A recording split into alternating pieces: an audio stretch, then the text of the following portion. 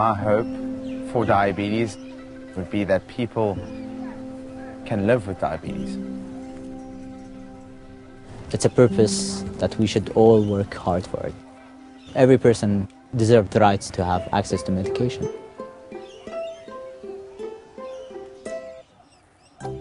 To me, we are not celebrating the disease, but we are celebrating the achievement that we have done so far in terms of diabetics. We have around 130 young leaders from 74 different countries this time in Melbourne. There are around, I guess, 40 languages that we speak. But the common language between all of us is diabetes. The Young Leaders in Diabetes is a global network of young people chosen by the IDF because of our volunteer work in our own countries, and we're invited to this wonderful leadership training that helps us to improve our volunteer work and to understand diabetes worldwide. I believe responsibility comes with experience, and this is an experience. This is where we learn from each other. We will be communicating. What have you done this month? This is what I have covered. You send it. We put these notes together, and then we try by all means to make sure that we know how far we are going. It really opens your eyes in terms of what is available to you as tools to really make what you want to do in your country in terms of diabetes possible. Everyone may be in their own little world feeling that they are by themselves, but really and truly they are not.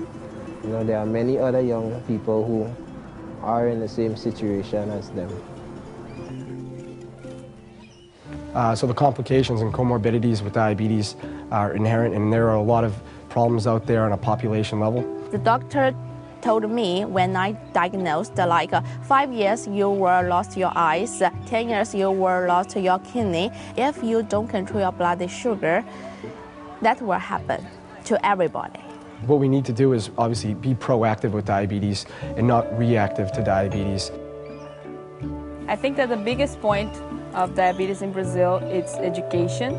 Since 2006, we have a law that guarantees insulin test stripes, glucometers for everyone.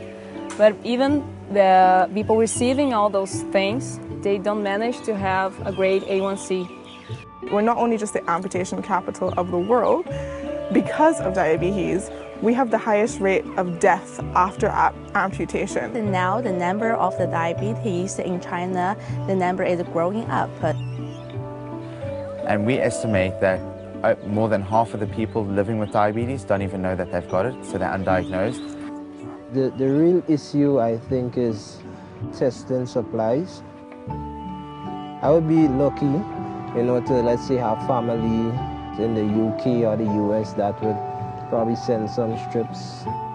And, being a type 1, as you would say, that you have to monitor yourself regular and so forth.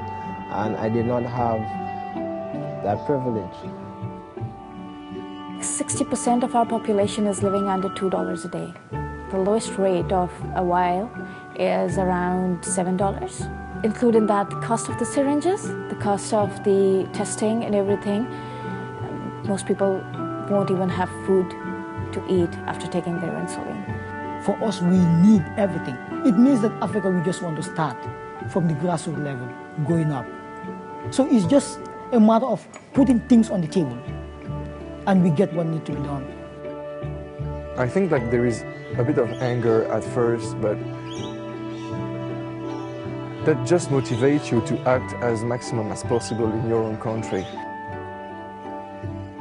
Young leader is the first step for it, so I think it's very awesome. Well, I want to make a change. I want to change people's attitudes about diabetes, not only in my country, but all over the world. My project that I've done in the last 2 years, a public service announcement over the whole month of November, just raising the fact that people with diabetes, they need to have access to the medication. Building, support group for the young people in Grenada. I've been putting together young people to develop events for the World Diabetes Day. So right now we want to have an international skiing camp, and we want to give everyone who attends the camp the opportunity to wear continuous glucose monitoring, show that CGM really helps you a lot to have a healthy lifestyle.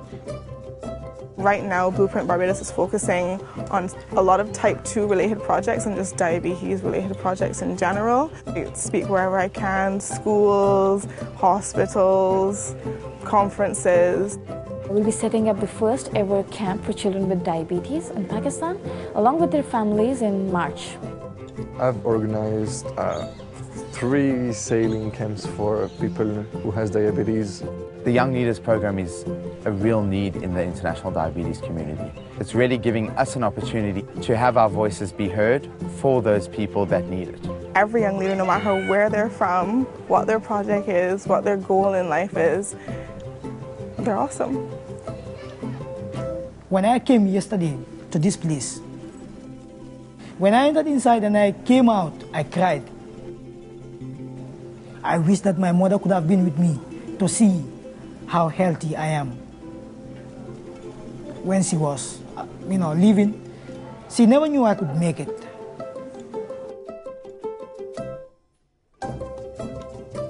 We are young leaders and we are coming up. Today is ours, tomorrow shall be ours. People talk about the change that you want to see in the world, and I believe as the young leaders, we are that change that needs to happen in the world of diabetes.